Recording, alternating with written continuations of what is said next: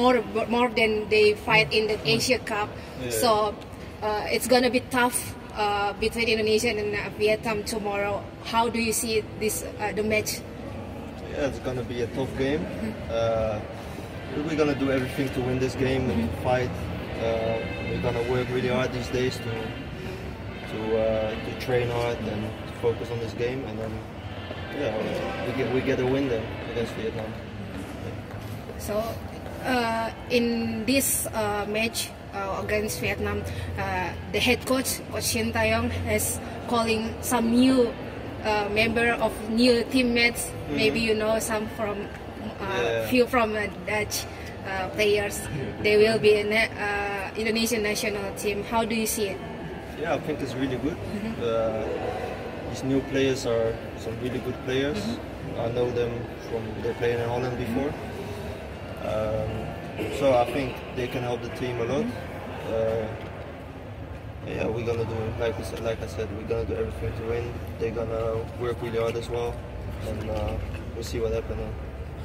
This is gonna be your first match play in the stadium, GBK Stadium. Yeah. This is many people said, even the player from Vietnam said that this is it scared them because this is the home of Indonesian national team, and the supporter, maybe you know, we have a very loyal supporter, especially for the GBK Stadium. How do you feel?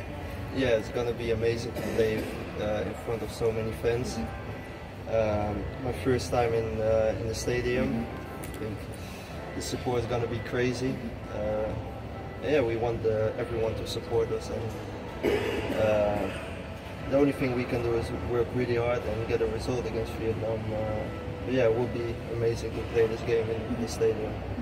We know that mostly the supporter, the fans of Indonesian national team, very maybe active in social media, especially Instagram. How do you feel the difference between before you play at Asia Cup, after you play in there?